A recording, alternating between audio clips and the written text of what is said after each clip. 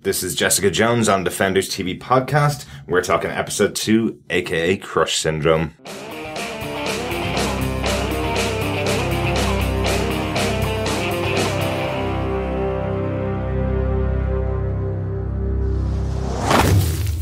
Welcome back, Defenders. This is Defenders TV podcast episode 32. We're talking about aka Crush Syndrome, the second episode of Jessica Jones. I'm Derek, one of your hosts. Hi, I'm John, one of your other hosts. Howdy, I'm Chris, the third and final host. Yeah, welcome back, guys. We're into our second episode of our run through Jessica Jones. Just want to start out by saying thanks to Mississippi McDonald for our new theme tune. Hope you guys are enjoying it. That's our new theme tune for our Jessica Jones podcast. Yeah, really good of him to Yeah, to do thank that. you so much, Oliver, for doing that work. It's really appreciated.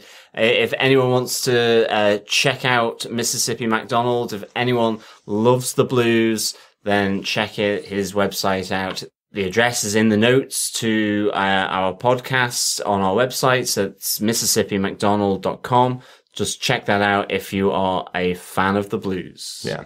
We also want to say thanks to Flickering Myth Podcast Network, which are now sharing our episodes. So you should be getting your episodes over there.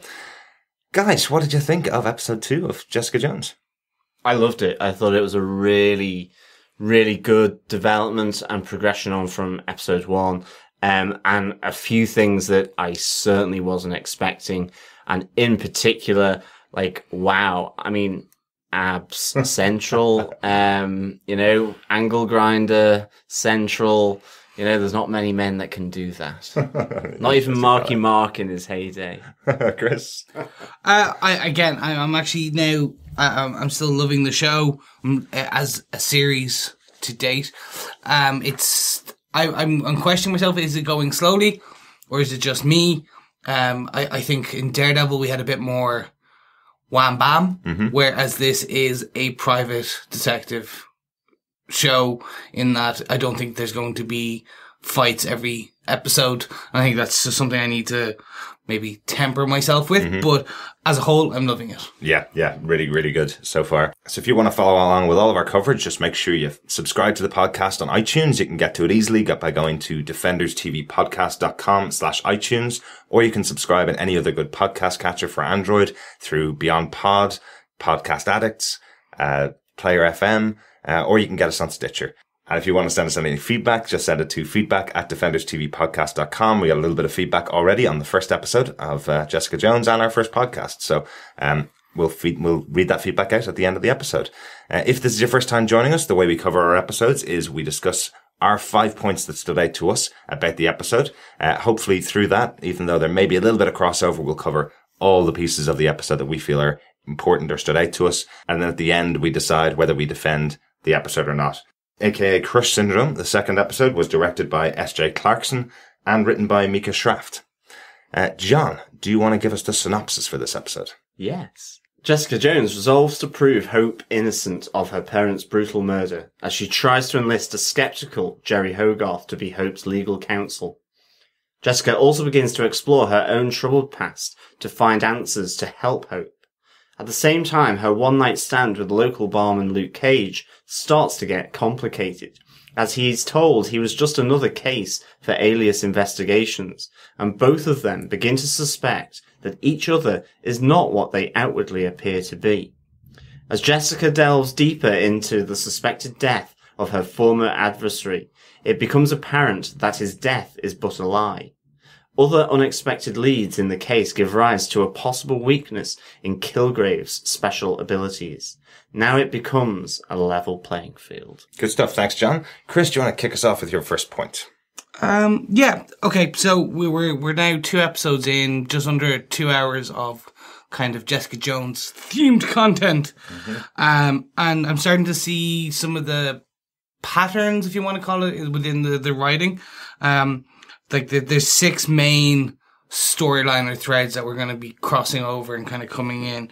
And they seem to be kind of referring back to them enough now that I think they're going to be kind of key ones.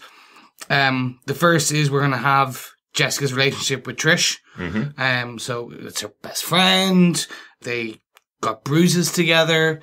There's obviously a bit more into their kind of backstory that we'll start learning, I'm assuming. We have the on again, off again, will they, won't they, with Luke. We have Hope's whole story, in terms of her being accused. We have Mr. Kilgrave, the lovely David Tennant. Yes. How could we not love that?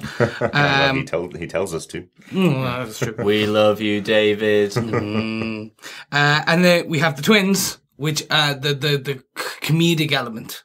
So we have the fraternal twins upstairs. Obviously, we have her junkie housemate or building mate, or what would you call them? Neighbour? That's the word. Malcolm, yeah. And then you have the affair between Jerry and her secretary. Yeah. So the downfall of that relationship. So key to the central plot, which will be kind of Jessica going after Kilgrave. We've got 5 other kind of meaty storylines going on in the corner. Absolutely. I think these kind of other ones are going to be key, because it's interesting to see how Jess is going to interact with these plot lines. Absolutely. Because is she going to be the best friend that Trish wants her to be? Is she going to get herself involved with the fall of Jerry's marriage? We have obviously Hope. Is Hope a new Jessica? In terms of, we know that happened. Luke, I'm just hoping that gets further and further. It's going to be funny. And then the Kilgrave bit. I think the one I'm most interested in is Trish. Yeah. In terms of, we've seen her fighting now. We've seen her bruises. What else is going on? Like, will she become Hellcat in this? Maybe. Will she become a temporary ally for the Defenders in the mini movie that we're going to expect to see? Will she even turn up an Iron Fist? There's a lot there, but that's it. Just some of my, and obviously the comedic element with the twins was brilliant in this episode. Absolutely. I don't know how to follow that with 6 points in one. This is the cake. This is like awesome. Has never happened before. Even I only do, when asked for one thing, maybe 3. But I mean, on those points on the story arcs that are sort of there, I definitely am interested in Trisha Walker, and I didn't expect to be, but this episode with the whole practicing taking a gun out of someone's hand with her trainer, and the fact of that going on, and with the bruises, that really intrigued me, and obviously that she could become Hellcat, so I'm really intrigued by that. I love the comic relief, that whole confrontation, just because you had in Jessica's apartment, you know, you've heard the noise, she's chucked her shoe up at the ceiling, you know, it sounds like, who are the people upstairs? And we finally get to meet them, and it's just like, okay, it's you two, wow, okay, and it's just the whole interaction is really good, and yeah, that looks like it could just become a nice little development on the side. And then I'm really interested in Jerry, and what she is going to do here. You know, will she introduce elements of the Iron Fist? Will she have some kind of massive downfall from this real plush partnership, this legal partnership that she has? So I'm really intrigued. But I think my first point is, I want to see more of Luke Cage's abs. I mean, like, at the end of the day, that's the storyline I want to follow. Is you know, I have to say, I loved it. Where he got that angle grinder from, I do not know. Does he carry it in his back pocket? Does Jessica have it in a sideboard somewhere?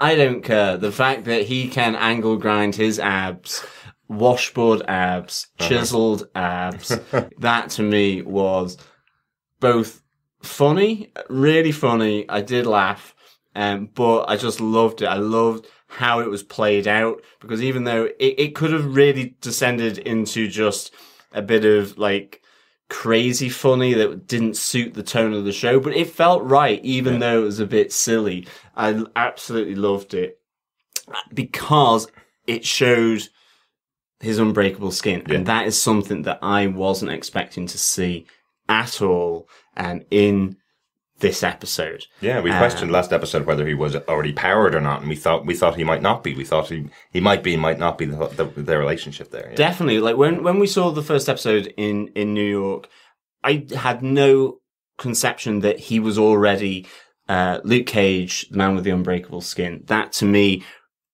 was something that probably would get found out in his own series, Luke Cage. But obviously there's the bar fight where you get the hint of that, but then, he proves it. He shows to Jessica that he is the same as her. He is a superhero in terms of with special abilities, gifts, and all that kind of aspect. I have to say, I put it on Kristen Ritter. I think she sells the scene very well because she looks terrified when he takes the angle grinder to his body. It looks like it's almost like a chainsaw that he's taken to his body. In her eyes, she looks completely freaked out, like there's something from a horror movie that's happening right in front of her. And I think she really sells the scene. Definitely. I mean, I've started on the 30-day shred for the lead up to Christmas. And quite frankly, if I were to get those abs, I'd be like, oh, hooray, hooray. I don't think it's going to happen. An angle grinded based the six pack. I mean, it's either that or it's an apron with abs. Basically. That is how I'm going to look anything like Luke Cage.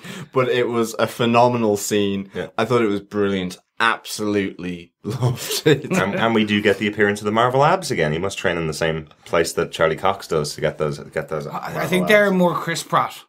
They're probably a bit more defined, more Chris Pratty than the kind of Charlie Cox. Possibly.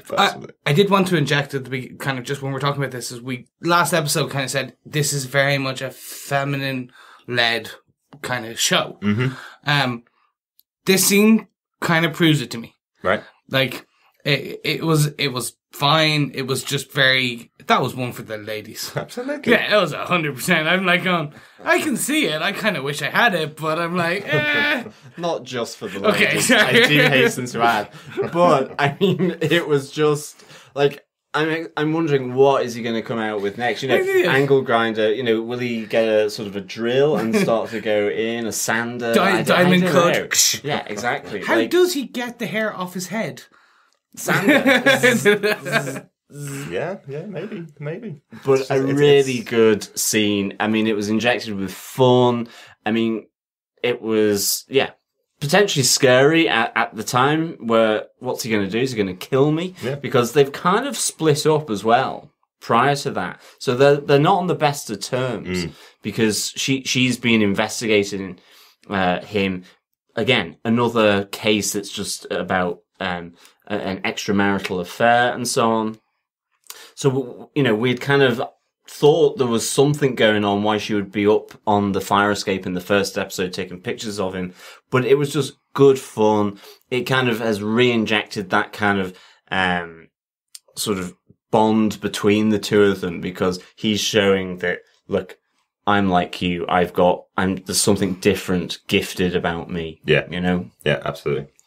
Absolutely. And kind of connected to that is my first point, which is about the bar fight. I think this was fantastic. I really, really enjoyed it because we get to see a superpowered Luke Cage and a superpowered Jessica Jones going up against a group of rugby lads, wasn't it? Yeah. That was really good. What a group of 8 rugby lads are doing in the middle of Hell's Kitchen. Yeah. I'm a bit... I did think it was a weird choice to have some people that were playing rugby in New York. You'd assume it'd be American football, wouldn't it? But it's a rugby team that are the and guys it's are going to attack rugby league as well. Yeah. It's not rugby union. The interesting distinction. Yes, apparently, although I have no idea why. Rugby league is the best rugby. Right. Okay. See. Yeah. Answers on a postcard. Hashtag John was wrong. But yeah, this was fantastic to actually see Luke go up against some pretty big looking guys. As Jessica's looking in through the window, she sees 6 or 7 guys staring him down and jumping on his back essentially, and he just throws them off. We get him cracked over the head with a bottle essentially, and stabbed in the skin, and the bottle doesn't pierce, which is the first realization that he has got the unbreakable skin. It's fantastic. And I love the fact that he doesn't even turn around when people are hitting him. He doesn't even make any reaction sometimes when he's getting hit by some of these guys. That was something I absolutely loved from it. His expression is one of, look lads, just just don't even try. And then he's kind of like flicking people into the bar. He's kind of rolling his eyes. I mean, you kind of want him to just prop up against the bar, maybe do a yawn as he's like flicking these rugby guys away. And it's really good. Plus then he's got one eye on Jessica, seeing what she's doing. Exactly. And it's a really great scene. And yeah, like connected in with the abs, it is just that, okay, he does have the unbreakable skin. Excellent. I just wasn't expecting that. For me, that was just sheer delight seeing his unbreakable skin. Absolutely. And as well, seeing Jessica, I mean, her fighting ability as well. So she's not just strong and powerful. She can also throw people around pretty one-handedly. That's fantastic. Another great shot where she picks up a guy and throws him over the bar like he's nothing. Brilliant. Although she did superpowered kick a guy between the legs. Oh, yeah. Yeah, that kind of made me go, ooh, okay, right. You were super strong. And that's kind of, that guy got up though. I'm like, how? Yeah. Is she pulling her kicks? She must be. I think that was the bit when you saw Luke getting kind of smashed over the head. He was looking and he didn't care. It was just like, yawn, as you said. And I'm like, there was this kind of like, meh, move over there. You go over there and just go away. She even kind of had this slight, okay, now stop. Yeah. And I think that was the fun point. When we see them unleash, that's going to be interesting. Yeah. And I think because they looks like they're holding back. So I'm dying to see them go up against like a Reckoner or the Devastation Crew or someone, a Hell's Kitchen type, the Wrecking Crew, for example, the guys with the crowbar and the ski masks and stuff, because that's going to be interesting because they're super strong and almost unbreakable. And then it becomes a proper kind of fisticuffs match where people are knocked down. Yeah. Like basically what I want is a superhero powered hallway corridor scene from Daredevil. Can you imagine that? Not only just people flying through the door, they're flying through the wall. That would be great. But I did like this bar fight scene. I didn't expect to have, given the first episode and the pace of it. I didn't really expect a big fight scene to come in the second episode. They did it with Daredevil. That's how they closed out. The second episode of Daredevil was the big fight scene, essentially, and that's the center of it. The show feels different. It doesn't feel like it's going to have that many huge fight sequences in it. It feels much more cerebral. So just to have this scene to show off the powers of the two characters, I thought was great. No, absolutely. And I think, like, Chris made a really good point when we were watching it about how Jessica seemed to be damaging the bar more than Luke did. Yeah. And the fact that you had in the first episode this idea that she deduces from speaking with Luke that, you know, if someone did start to break up the bar, then you'd get mad and you would probably throw them out or punch them or something. So it was really interesting to kind of see that happen. And again, it was also just, the context was about their relationship. You know, she's coming to help him because she's just had a visit from Gina, the woman who he's been seeing and he doesn't know is married. She's told him that her husband's about to head down, and she's trying to make up for the fact that, you know, he was pretty annoyed at her for being just a case. Yeah. So I really like that kind of context to the bar fight as well. I thought that was really, really sweet. Absolutely. And it closes out again with some free booze. Free shots for all, as Luke says. So he likes giving out the free booze, doesn't he? Absolutely. I want a drink in Luke's. Absolutely. Chris, do you want to give us your second point? It kind of continues on. It just actually, Luke as a whole, I was very, very, very happy to see him powered.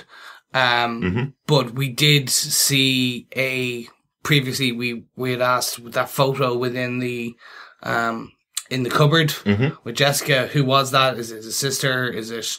We still don't know.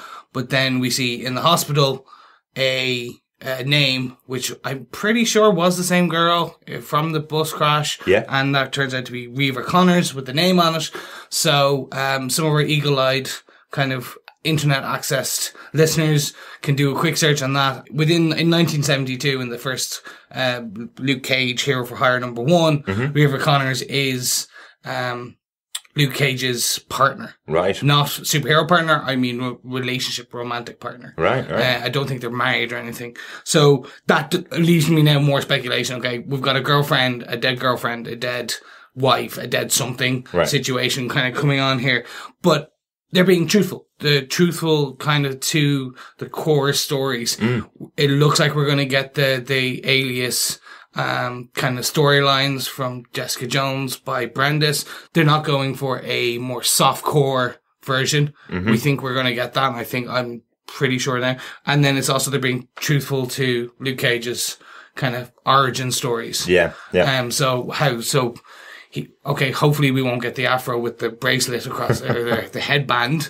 Although it could be, imagine we get this amazing Halloween photo in his house somewhere of him dressed up in the yellow with the headband with a big fro. It'd be amazing. I wouldn't like to be the guy that asks him even to try on that costume. I don't know whether my culture would be up for that. I just don't want to be the guy who goes, "Is that a tiara you're wearing?" Yeah, definitely.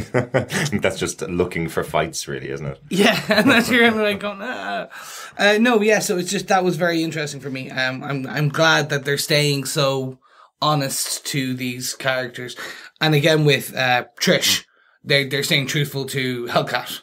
So she's training. She either was or will be Hellcat. So unlike Daredevil, where they took Night Nurse and changed her and molded two characters together, this is okay. No, we've learned our lessons. We're not gonna mess with some of you guys and your stories. Yeah, and they recently said, just a slight side point, they did recently say that Night Nurse, we thought was Night Nurse in Daredevil, is not Night Nurse because that character is going to appear in Doctor Strange.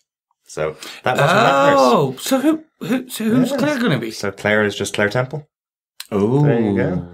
So we'll find out more as she might appear in Jessica Jones. She might indeed. I was expecting to see her in the hospital. Definitely. Because we think it is the same hospital, Hell's Kitchen Hospital. Yeah, you'd assume. That's that's pretty close to the Hell's Kitchen area, the hospital that they're talking about. So we assumed, I definitely assumed we see her in there. We didn't see her, did we? No. Well, there was an African-American lady, but you couldn't kind of tell. Right. It was just the back of the head. And I'm like going, no, they'd be a bit more... Here she is. Yeah, boom. Absolutely. They definitely wouldn't get her on board just to walk past in the background, would they? They'd definitely focus in on her. No, again, they don't want you, we all love Easter eggs. So I'm expecting to see another Stan Lee kind of Easter egg cameo, picture on the wall type thing. Hopefully. Here's Uncle Stan. Yeah, hopefully. That's true, actually. We've got to keep our eyes peeled for the Stan. Stan the Man, definitely. So, John, did you see Stan in this episode, or do you have another point? I didn't see Stan in this episode. My next point is we get to see Kilgrave, and he's knocking on the door of apartment 128B, and the poor family that are located within it. This is our first real big sort of look at Kilgrave, and there's still not that much. It's very, from... pan shots from behind the head and all that. Yeah. But again, this is a really nice scene. You have his mind control powers on show here. You have his essential disdain for their children. They're telling them to get into the closet. Kind of thinking, how long are they going to be in there? You just see him taking over that family apartment, sitting down to enjoy their meal, kind of cleaning a knife, a pretty brutal looking knife. Whether these people are going to survive is something to speculate on, but this was a really good little introduction just to see him. It was great to see him there. We have that purple aspect again on the subway with Jessica Jones, where he's bleeding into her thoughts. Really good, but it's great to see him then in the flesh, in person, doing his thing in kind of real time, I suppose. Yeah, it's the first time we've seen him in real time. I think I mentioned last episode, everything that we saw of him was all in flashback. It was all people describing what his powers were like or giving elements of what he'd done in the past. This is a really creepy scene where he goes in, he sits down for dinner, as you say, asks them what it is, and then is told that the lamb's the speciality of the husband in the house. And he says, well, I'll make up my own mind. I have very particular tastes, while he's stroking that knife. Really creepy scene. Yeah, I'm really concerned for that family. Definitely. Yeah, and I think Kilgrave, the bit I was quite interested in is they're referring to Kilgrave as a cockroach. So Jessica, we see the cockroach in the sink, and it scurries into the sink at the beginning of the episode. so obviously getting into the pipes, the inner workings down into the mind. And at the end of the episode, when she's kind of embattled herself to, I can fight him, the cockroach comes up and she squishes it. Yeah. So I'm like, that's a nice metaphor. Yeah. That was quite clever. Yeah, it was really well done, wasn't it? Yeah. Oh, and the kidneys? How badly damaged is he going to be? Or how badly... We know so now his kidneys were shot. But crushed syndrome. Oh. Yes. Crushed syndrome kidneys. Or crushed kidney syndrome. There you go. But yeah, no, so that bus and that was a bit of like, I wasn't expecting that. Yeah. I was expecting, okay, that's how he died. You'd expect a bit more. So I'm wondering, is there an element where we'll see a bit more scarification, something? Will they mar the beautiful David Tennant's face so that he's not recognizable? Well, isn't it interesting that he convinced someone to replace the kidneys for him, and that's the whole thing. He wouldn't accept the fact that he would be able to live with the one kidney he had. He wanted to get both of them replaced for perfectly brand new kidneys. So he's obviously quite a sensitive person. Knowing that he can tell anybody to do whatever he wants them to do is very important to his character. Yeah, no, I actually really liked that scene with the bus, because the way it was, maybe it was just the way the CGI was done, but it looked like, in trying to get out of the way of it, he had tried to control the mind of the driver to avoid him. But then in doing so, it tipped the bus over, and then he got knocked and chucked out of frame of the camera. But I really liked that scene, and you also then see the fact that Jessica is in some way able to resist his control. Yeah. Presumably down to her own superpowers, maybe. Yeah, I wrote down exactly the same point, but it looked to me as if Jessica was not only just resisting it looked like she was walking in front of the bus to kill herself. It looked like she was going to commit suicide. And that's why he was calling her back, essentially. And then he made the bus flip, knocking him over. That's the way I took the scene. Yeah, really interesting. Really looking forward to seeing a bit more of Kilgrave, but a great scene, definitely. Derek, what's your next point? My next point is just part of the subway scene, which I just thought was a really well filmed scene and really well put together piece, where Jessica's sitting on her own on one side of the subway looking around at all the couples and all the people around her. It's just such a well put together scene because it shows you how distant she feels to the rest of the people. In a city like New York, which is cramped enough with millions of people around her, you can really feel the isolation of this character. She's sitting on her own watching. There's a couple on one end. There's some old friends clearly who are sitting beside each other talking the whole time to each other. I really like the scene and the placement of it. And during that scene, essentially, in comes Kilgrave to give her another wake-up call, and she smashes the window of the subway, distancing herself further from all the people around her who wouldn't have even noticed her if it wasn't for this Kilgrave hanging over her head. No, absolutely. Again, it's just a really great scene where it goes purple, like all of a sudden out of the blue. Pardon the colour change there. It really does just. I love it because it's just so unexpected.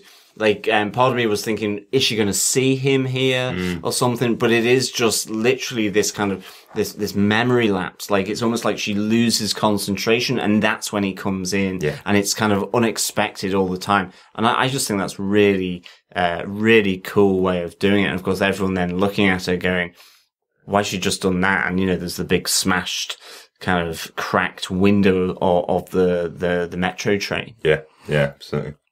And on that point, I'm starting to wonder, is this the PTSD, or is he actually following her? Is he, because she said there was a distance thing. Yeah.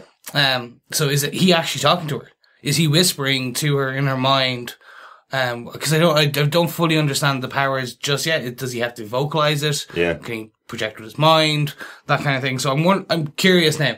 Is Kilgrave like alive following her going round, or is this kind of post-traumatic stress disorder and she's just freaking out at every time she lets her mind wander? Yeah, it's an interesting point. Trish said it to her in the first episode, didn't she? That is he back, or are you just getting those visions again? Do you just need to go and see that psychologist again that you saw? I thought that was quite interesting, definitely. Yeah, and I think she also says to Hope that it will begin to fade. I think that was from the first episode. Yeah. So maybe these are just kind of like really distant, really kind of just at this stage echoey remnants of what he did to her, but maybe still have a force that knocks her each time that she gets them. So no, that's really interesting actually to see. Is it just in her mind and this PTSD, or is it actually him back alive and there? Like, he is alive and he's there, but is he able to like project towards her in that way? Yeah. Is it kind of once he's made the connection at some point, he's always maybe got that kind of line into the person who he's affected? Yeah. That would be really interesting. Yeah, absolutely. Absolutely. Chris, do you want to give us your next point? So there was a powerful moment of it very much in the episode 1 where we had the lick, and that was the kind of ugh moment. This episode had a poignant moment again for me, and it was well written. Was the kill me? Oh wow, yeah, Definitely. We all thought Kilgrave. He's writing Kilgrave. No, kill me. And the having that the ambulance driver, in that way, and he's asking to be killed. His mother's a holy roller. That has something to do with it. The fact he has no kidneys, the fact he has a stroke, who knows? That was a very interesting way to kind of take what you could consider a very high risk TV show kind of subplot, as in euthanasia, which most TV shows won't touch. Absolutely. Now, obviously, she said no and walked away, but we don't know. Maybe she'll go back later and unplug him. Is that a storyline into itself later on? Is there a reason she won't do that? That was just a very powerful moment. Yeah. And I'm kind of hoping they'll do this. We'll have maybe these powerful moments. We'll have the powerful kind of shudder moments. We'll have these powerful heart-wrenching ones. Yeah. We'll have the powerful love-making. We'll have powerful laughing, powerful fighting. Like, I'm wondering if each episode will have this one kind of oh my god moment. Right. And I think that for me, that oh my god moment was the kind of kill me. Yeah, definitely. I think there's a lot kind of talked about around that, about how his mother is treating him. It's very much, she is, as you say, very almost addicted to her faith. Essentially saying that everything that's happened is in God's plan, saying everything that's gone wrong is because that's what God wanted, saying that he was a womanizer, he was a drinker, and he never came home. Now he's stuck in the house with her 24 hours a day. And isn't that great? Because she prayed for him to be saved by God, and that's why he's there. It's a tough scene. And then to see that that's the outcome of it, is that the note to Jessica to say kill him. Yeah. Really tough scene. Yeah, it's really hard to deal with that. And I mean, of course, it has a lot of other threads around it, in that, you know, he's the ambulance driver that's disappeared. It explains why the John Doe that Jessica is looking for on the hospital records isn't there. And then also we have the whole link to the dialysis machine. And it's not just that Kilgrave took his kidneys, but it's that he's had a stroke since, and like he is simply wanting to leave. And I think just the pain on Kristen Risser's face on as she's kind of like saying, I'm sorry. Like, she's mouthing, I'm sorry, as she's leaving. And before that, she's like trying to speak to him because, you know, she recognizes there's a consciousness there, and saying, you know, I will get him. And then you get the whole him trying to write, and she thinks, like we all did, as Chris has said, it's Kilgrave, and then it becomes kill me. Like, tough scene, you know, really good scene for that. And it has a lot of story elements as well that drives into, you know, Dr. Karada, who's the guy who actually did the operation, and that whole storyline as well, which then involves Jerry Hogarth. You know, here's another example of what Hope is trying to say. Yeah. So it was a really good scene. Yeah, absolutely. John, do you want to give us your next point? Yeah, I'm going to take slightly different tack here. I suppose it's that New York is part of the character of this show, and you have that for Daredevil. You've had that said again about Jessica Jones. It's also been said, say, for Gotham on the podcast that we do, Gotham TV podcast. And that plug. But that all, that the city is a character in it. I think as well, I just want to say, I think Jessica Jones's apartment door is also this character in it.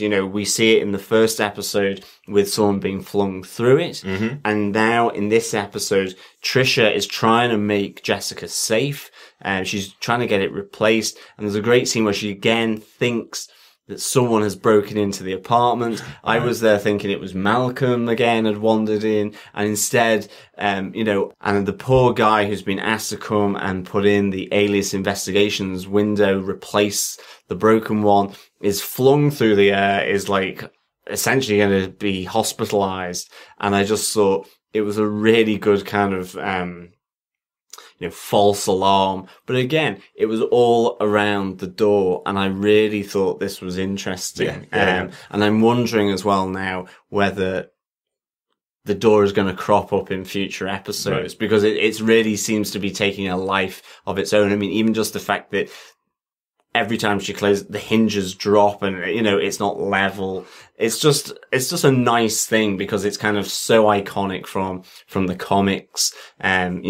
We talked about it in the first podcast about the guy being flung through. So it'd be interesting to see, but that was just a nice little touch for me, actually. Absolutely. I wonder if it's kind of like the Nelson and Murdoch attorneys at law sign, which was quite a big talking point during the episodes of Daredevil, where it symbolized that they now had their own working practice. It symbolized the breakup of their relationship. So is this door that kind of symbol particularly between Trish and Jessica for this episode? Absolutely. Yeah. I still wish I had said avocados at law. Still wish. Of course. My point is kind of connected with that. It was actually just about the scene where Trish arrives at Jessica's place. These two characters couldn't be more different, could they? No. It's a fantastically put together scene because it looks like Trish has never been there before. The reaction of her to the place is, this is nice. Okay. But she looks like she really stands apart from it. It looks like she's from a completely different society almost to Jessica. So I'm interested to see what the connection between the two characters is. She just seemed like she just didn't belong in Jessica's, down and out world in Hell's Kitchen. So quite interesting. Yeah, it was the fact that I think she said it's like, your place is cute, and Jessica read into that, it's a dump. I can tell by your voice. Like it's just, a really good little scene. Yeah. And I think it just says, again, Jessica is trying to protect Trish. Stay away from me. I'm life threatening. Yeah. It's just like, it's a really good little scene. Absolutely. Definitely. And I do like the fact that essentially Trish will just throw money at it. If Jessica has a problem, Trish will go, here's a couple of grand to sort out the door, and fix all the issues they have together as well. We all need friends like that. Oh God. I've yet to find one, but, you guys can be my friend like that. Maybe not. But if you'd like to sponsor our podcast, you can Interesting. you can send donations too. That was my point. No, and I agree with you guys. Like I said, it's kind of one of my first of 6 points. It for me that is going to be an interesting story arc. Mm-hmm. How are they friends? Why are they friends? Where is that going? Will they become vigilante best friends again after drifting apart? Are they going to come to blows? Blah blah blah. Like, is Hell powered? Not blah blah blah. Mm-hmm. I think it. Again, also from a directorial kind of casting choice, they were right with these two characters. Yeah. It is black versus white almost, in even the look and feel of the costumes of the two of them. Yeah, absolutely. One is prim and proper, the other is not down and out, grungy, dirty, kind of the girl I'd like to meet on the street at the middle of 3 a.m. in Hell's Kitchen. But yeah, no, I think it's an interesting dichotomy between the two. Yeah, definitely. Chris, do you want to give us your final point? Yeah, for me, it was the scene, the interrogation scene, or interrogation, probably wrong word, between Jessica and Hope. Mm-hmm. Interview. That would be a better way of putting it. Yes, interview between Jessica and Hope. It was quite interesting. Obviously, at first I thought, because Hope was just staring off the distance, oh no, she's brain damage, something's happened, she's comatose, it's kind of this craziness. Then we do see that she comes out of it, and she kind of said, kill yourself, as one of the most memorable parts of that conversation. Definitely. But the one that stuck out for me was, are you a good jumper, Jessica?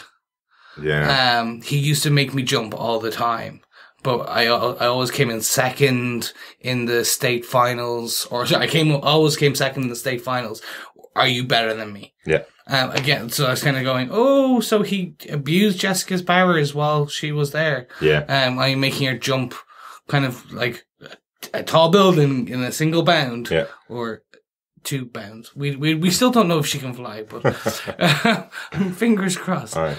But that scene as a whole was very kind of interesting in terms of just the insight we get into Hope, but also these little tidbits that we get into Jessica. Absolutely. It's like as if Kilgrave has set up Jessica as being the person at fault for Hope's situation. He's basically telling her, if Jessica hadn't run away and hadn't left me, I wouldn't be doing this to you, and you're not as good as her, is basically what he's kind of saying.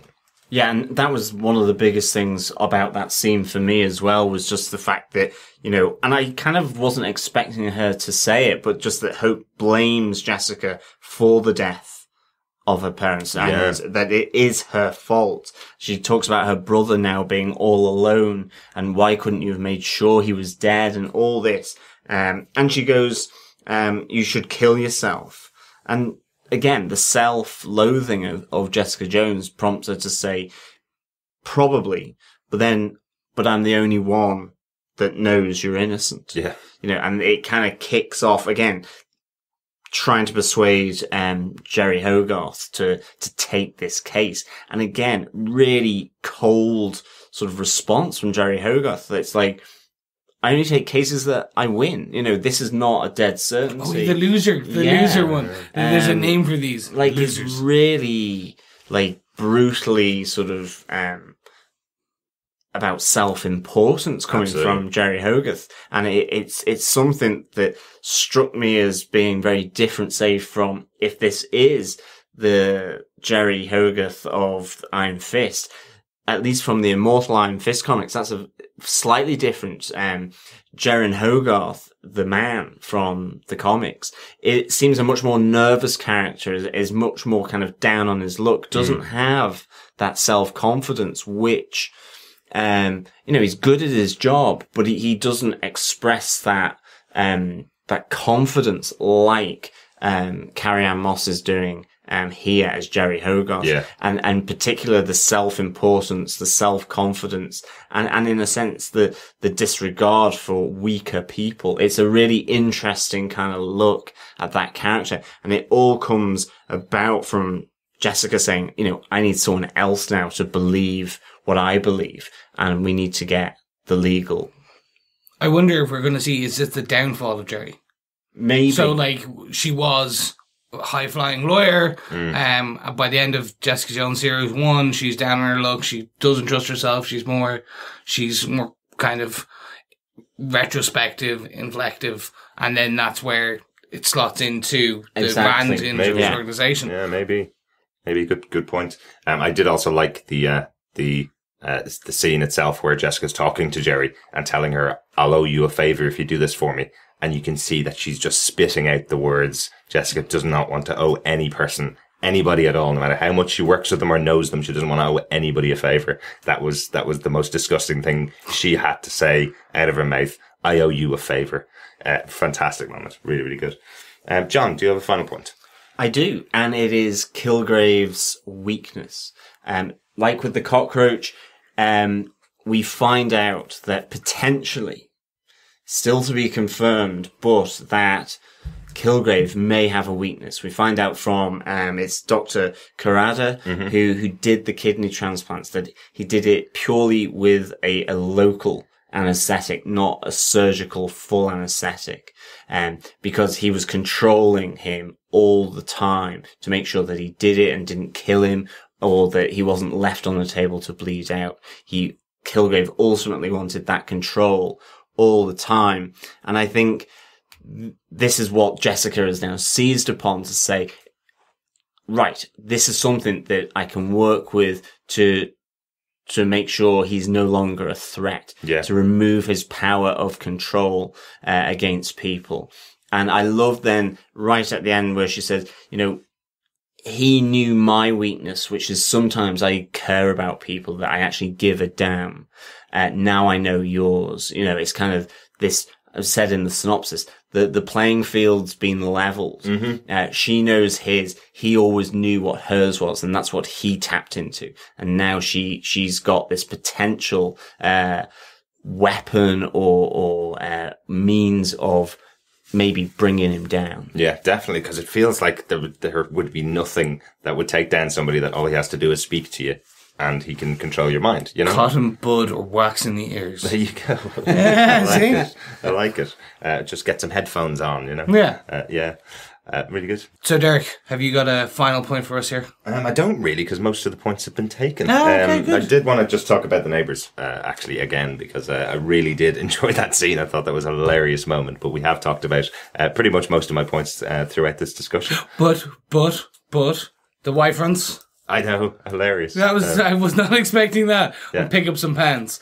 And he was like, "What? That makes no." Yeah. And I certainly wasn't expecting the neighbours to be twins. Wasn't expecting fraternal twins. Yeah, that was a bit crazy. But these are interesting characters, and it seems like to them, Jessica is the bitch in the apartment below, essentially. So, bitch in apartment 23. Yeah, so I want to check. We need to check. I want to check the number of the apartment. Yeah, definitely. I thought that was a fun little moment. So yeah, with these neighbours upstairs and with Malcolm in the building, it's a really interesting building to live in. It just kind of shows you what the neighbourhood of Hell's Kitchen is like and the kind of people that live there. She's clearly down her luck, not got much money, and has her little office in the middle of an apartment block with these kind of neighbours around her. So quite an interesting little location. Yeah, it's one of those things where you think if Wilson Fisk wasn't in prison, he would probably be trying to tear down that apartment block to save his city. Very true. Really, it's but it is the a nice little kooky element, I think, to this. And yeah, like the white Y fronts was not expecting that. I love how, there's this random argument going on about cordon bleu, and it's French, John. Yeah, it's just really, just weird, and it's she grabs the woman by the throat and just lifts her up and tells her, shut up and get a life. Yeah. I love it. Really like really, it. Really good. Really, really good. Is that all the points everybody has? That's everything for this one, I think. That's everything, yeah. Chris, do you defend this episode? I do. Yep, no, and yeah. So that was a yes, yep, no, yeah. Excellent. So there was a part in between apparently I didn't like, but no, I did. No, I very much enjoyed it. And again, I'm holding out hope that this is going to be a continued up trajectory for each episode. Mm-hmm. We don't get any fillers. Based on Daredevil, we may get one or two, but I'm holding out hope. Excellent. John, do you defend this episode? Yes, I do. I defend this episode as much as I did last time. I'm going to give it again 4.5 bags of dicks out of 5. Private dicks. Private dicks, of course. This was, again, another great episode. It is much more of a slow burner than, I think, Daredevil. But I loved the introduction of Kilgrave for real this time. For me, I absolutely loved the introduction of Kilgrave in person this time, actually menacing that poor family in the apartment. I thought the bar fight and the lead up to that, with kind of the split, I suppose, between Luke Cage and Jessica was really good. The fact that we got Luke Cage and his unbreakable skin, that to me was the most unexpected part of this, which I just absolutely enjoyed when it happened in the bar, and then when he brought the angle grinder to those abs. Right. I mean, it was just sheer wonder, really. Great writing. I love then the two sort of poignant moments here with Hope at the start, And obviously with the ambulance driver, Jack Denton, really poignant, really quite sad, quite tough scenes to do, but just how they all carried on the story from that central hub, both through Jerry Hogarth's sort of involvement now within Hope's case, and also then for Jessica tracking down Dr. Carrada in order to find then this weakness of Kilgrave's that gives Jessica, and of course ourselves as the audience, hope that this guy who does seemingly have this absolutely impenetrable skill and power can have a weakness that can be used against him to take him down. Yeah. So I loved it. I thought it was really, really good. Yeah, definitely. Derek, do you defend this episode of Jessica Jones? Absolutely, yeah. For all the points you said, I think the opening scene with Hope is a really tough scene to watch, and it really shows you what Jessica could have become if she never got away from Kilgrave. It's really interesting to show that other side.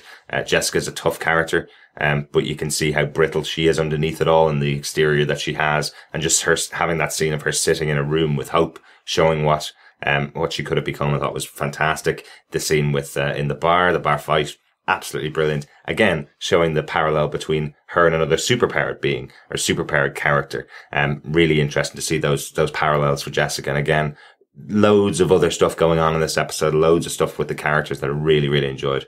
Definitely defend this episode. Excellent. I think with that, we can move on to some of the feedback that we've received. Yeah, we got a bit of feedback in from Rebecca about our discussion about Iron Fist, I think was in episode 30. She says, just a little bit of feedback about Iron Fist and guns. In Immortal Iron Fist, Orson Randall is an Iron Fist that uses guns, and he explains it to Danny. So I think that Danny can use guns, he just doesn't because he didn't know he could until Orson Randall explains it to him, and by that stage he's already used those powers essentially, so he doesn't use guns. So that's just to answer your question about whether you would see Danny Rand running around with pistols. Yeah, no, I thought he did. I thought there was somewhere in my mind I remembered there being guns involved, and I think it's more that, yeah, he doesn't want to use them and he wants to use the power of the Iron Fist, but given the circumstance, there is always the possibility that he could use a gun, or given who is the Iron Fist at that moment in time, there could also be a moment where guns are a weapon of choice. Absolutely. And Rebecca also says that Orson Randall is described as having experience focusing his chi into pistols, and sometimes known as gun fu. There you go. I love Gun Fu. Gun Fu is awesome. I like it. And in that actually the series she's mentioning, there is a number of mini kind of flashbacks to other previous Iron Fists as well. That's right. Yeah. We had one of the Iron Fists with bow and arrow, who was raining fire. But I think Danny's. I think it's better because if we're going to see Danny with a pair of shotguns and a bit more Punisher-esque, I think it's going to be, it'd be like, just send Danny in, the rest of them could just take a break. Yeah, I want to see the Iron Fist, definitely. But Gun Fu would be good. True, but then you had the whole bending bullets thing. Remember the terrible movie with Angelina Jolie and what was the other guy? Chris Evans in that as well? No, it was Wanted, wasn't it? With Wanted with Charles Xavier. Yeah. Yes. James McAvoy. James McAvoy, that's it. Yeah. But the bending of the bullet, that's Kung Fu, and that's just like, it just doesn't translate. I suppose they could, but not on a Netflix budget. Yeah. Iron Fist with the chi. Right. With a fist. Thanks for that feedback, Rebecca, on Iron Fist. A little bit of feedback from Ben Rush, also on the first episode and on our first podcast already. Thanks very much, Ben. He says, I will say, if they do that scene in Jessica Jones between her and Kilgrave, I hope that they don't go full Girl with the Dragon Tattoo Swedish version on it, because I think for a Marvel show that might be a step too far. Within the Dragon Tattoo films it works, but I think the average comic book movie viewers are not ready for something that intense. So about your point, Chris. Yeah, no, I agree, and I know the scene in the version of the film he's talking about, the non Daniel Craig version. I think they can do it. I think when we kind of had a brief discussion post the show about that topic as well, John brought up Game of Thrones and that Sansa Stark in the latest series, and that one that was quite controversial. That was on network television in the States, network television across the world, and that got away with it because this. You've got to remember as well that they're trying to ground Game of Thrones, a fantasy show, in reality, and this is a superhero show which they're trying to ground in reality. And I think showing that brutal aspect of that act and that scene in particular, I think they probably will do it. Yeah. They may do it. They may go the kind of Game of Thrones style on it, and they won't obviously show any XXX rated kind of viewer discretion advised scenes. Right. Or they may go the completely other way, which is a flashback from her point of view in the dark, silhouetted, with her crying, and it's just after, and we just told it's happened. Yeah, yeah.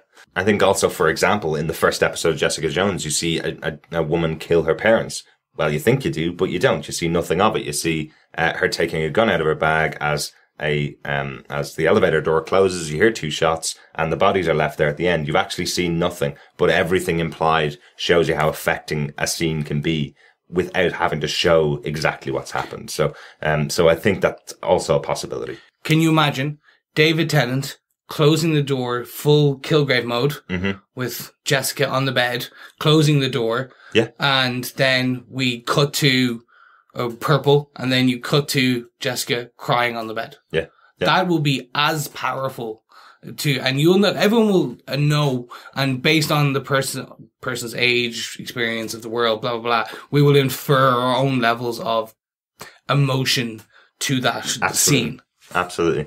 And some of our listeners probably have seen exactly what's happened in the future episodes, but obviously, again, we're not watching ahead. So, yeah, and I I can understand the comment, definitely, but I think the show is saying that Ryan Michael Bendis and Michael Gaydos, it's their version of Jessica Jones, of Alias, that is sort of informing this show. I think it can be done where it's implied. It doesn't have to be anything explicit or really full on. And I think as well that, in the same way that the head smash in the door from Daredevil, you didn't see that happen, but you saw, Wilson Fisk repeatedly closing the door. You saw the blood on Wesley, and it's implied. I think as well, we do have to remember that Alias comics, the graphic novels, were part of Marvel Max. So they are very graphic. Yeah. They are graphic, and that's why they were Marvel Max. And so in that sense, it wouldn't surprise me if this is addressed, the scene from the comics in the show.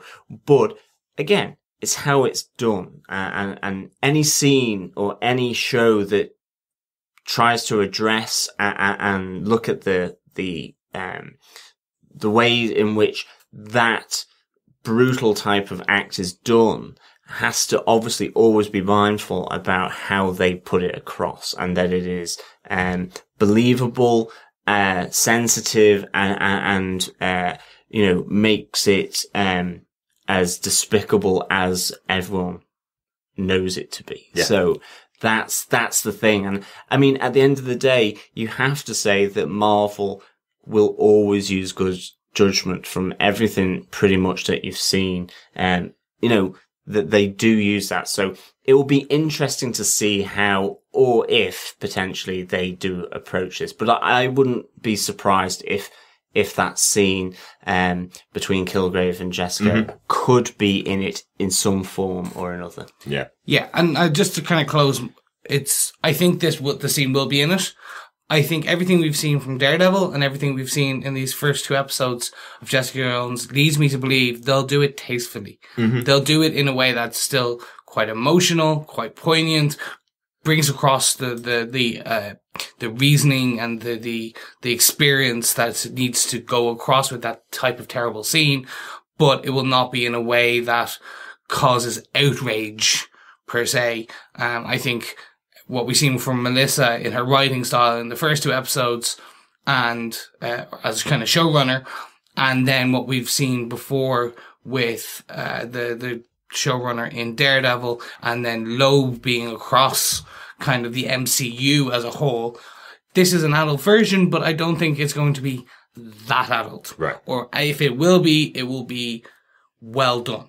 Mm-hmm. Sorry, and just one final thing. It is just to say, this is the important thing, I think, about Marvel on Netflix, is that we're able to discuss this. Yeah. In the same way as the uber violence from Daredevil, and particularly the Wilson Fisk scene with one of the Russian brothers' heads in the door. I can't remember the name of the brother now, but who would have thought maybe 3 years ago that in relation to a Marvel property that you could, or it would generate those types of discussions that sort of, in a sense, broaden it out from purely comic book stories. And again, it has to be integral and part of the story. It can't just simply be something to add. Absolutely. And I always think, and it always reminds me of what Brian Fuller said in relation to Hannibal on those types of things, that, he did stuff that was part of the story, and I think that's what they would do here, hopefully. Yeah. So, yeah. Absolutely. Great feedback and comment, yeah. Yeah, thanks very much for the feedback, Ben, and thanks again, Rebecca. If you want to send in your feedback, you can email us at feedback@defenderstvpodcast.com. You can also follow us on Twitter @DefendersCast. We will not be spoiling any episodes up there, so don't worry about it. If you also want to contact us, you can contact us through Facebook by joining our group. Just look for Defenders TV Podcast, or you can join the page, which is generally where we post our news and the episodes on Defenders TV Podcast. And of course, remember, you can subscribe and listen to us at defenderstvpodcast.com/iTunes or any other good podcast catcher. Just search Defenders TV Podcast and we will pop up into your feed, 3 baritone voices, discussing all things Jessica Jones. I want to be a soprano. Soprano! You just need to get into a bar fight with Jessica Jones. And with that, I'm off to buy an ankle grinder. Abs of unbreakable steel. I'm off to do the 30-day shred. Unbreakable shred? Thank you so much for listening. Our next episode will be out on Sunday, the 22nd of November. Thank you so much for listening. Bye. Bye.